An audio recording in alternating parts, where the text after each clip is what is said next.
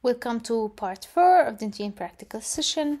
In this session, we are going to discuss the age and post-eruptive changes in dentin.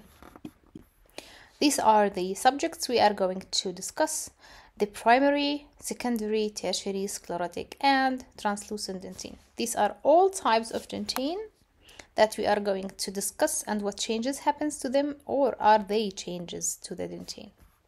So, the first one is the secondary dentin. We have already explained many times in the lecture and in the previous parts of this practical session that the primary dentin is the first dentin to be laid out during the tooth formation, and this primary dentin has a special S shape. After eruption, a new dentin starts to form, but in a different direction. So the direction of the tubules change, and this dentin that forms after the eruption is called secondary dentin. As you can see, there is a difference in the tubules direction, which created contour line of Owen.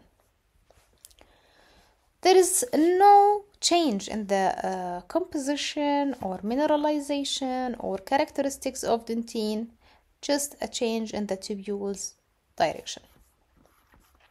Also, what happens with time, as I told you in part 1, that sometimes the peritubular dentin fills the tubules of the dentin, occluding them. They are fully filled with peritubular dentin.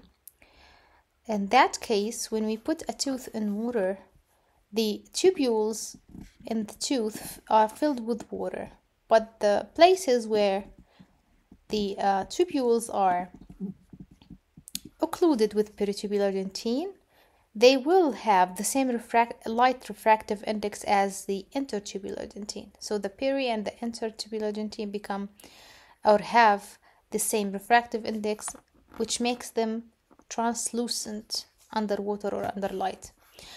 That's why we can see the background behind the tooth.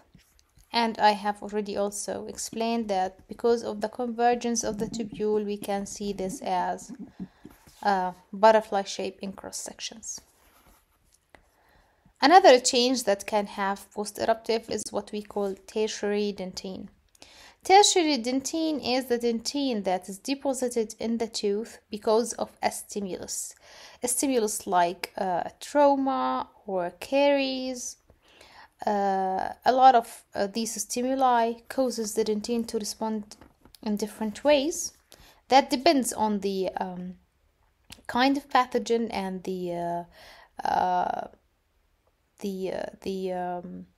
kind of the also stimulus, and how fast did it happen. So slow caries makes different dentin than the fast caries. That's why the tertiary dentin has a lot of names, like reparative dentin, like irregular dentin, like osteodentin. So they have a lot of names according to how did the odontoblast or the pulp reacted to the stimulus. As you can see here, this is the normal dentin.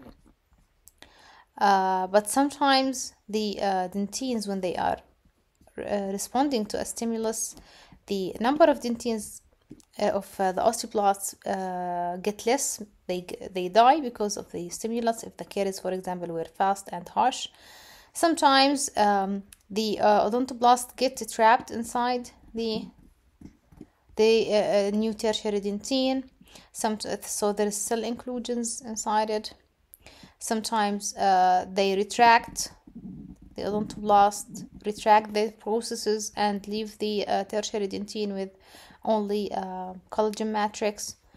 So all in all, I'm not going to ask you about different kinds of tertiary dentin. I just want to explain for you why tertiary dentin is going to look different in different histological slides, because how odontoblasts react to the stimulus is dependent on the type of the stimulus and how fast was it.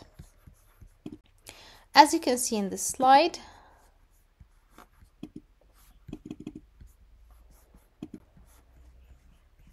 so this is tertiary dentin, above the pulp. Here, this is the pulp. So the odontoblasts started to secrete tertiary dentin. There is another slide, I will upload it for you, where you can see here a cavity preparation, which means the tooth was carious and the dentist tried to remove the caries and put some kind of restoration. So when we take a deeper look to the this tertiary dentin, you can see there's no tubular structure. It's not regular. You can't see definitive dentin, normal histology. Sometimes it's reactionary.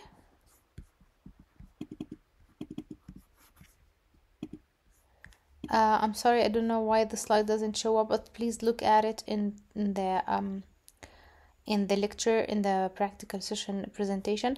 It just shows cells inclusion inside the tertiary dentin, where the cells get trapped inside. Here's too, you can see there's cellular inclusion in the tertiary dentin. The cells are trapped because the tertiary dentin was made very, very fast, and the odontoblast didn't have the time to retreat inside the pulp. Okay, sometimes the dentin tries to protect itself really fast, and what happens is a place of the some area of the dentinal tubules get occluded totally with dentin. So the tubules are filled with dentin and they are closed to prevent any pathogens from getting inside the tubule into the dental pulp. We talked about this before. What happens when all the tubules are occluded with dentin? They become transparent, and we called it translucent dentin. But that is called translucent dentin when it's physiological. That happens with age. Here it happened because of a pathogen or a stimulus. So it's not called transparent anymore. It's called sclerotic dentin. And when that happens, the tubules above the lesion become actually empty. They are empty, and when we put them in a section, they become filled with air and they look black. Okay? And we call them dead tracts of fish. The same is here, as you can see. Empty tubules and they look black. They are dead tracts. So the odontoblasts here are dead. The tubules here are occluded, totally occluded to prevent anything from getting inside the pulp. And the tubules above are empty and filled with air in the section, so they look black.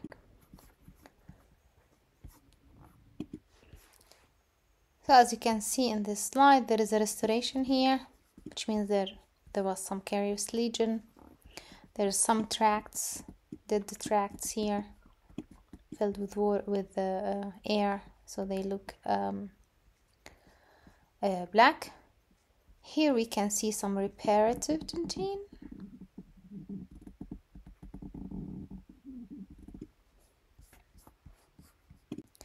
And in this slide also you can see here there is a cavity here, whether it's caries or a cavity prepared by dentist. But here you can see the reparative dentin. You can see how much different is it from the normal dentin with the tubular structure.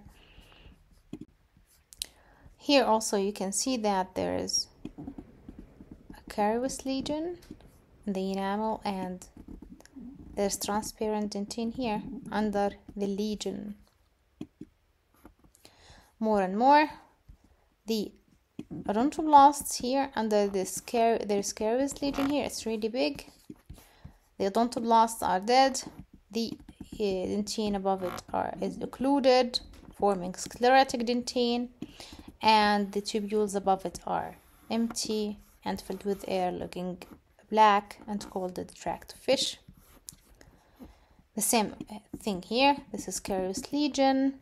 The cells here are dead. There is a sclerotic dentin here and the tract of fish.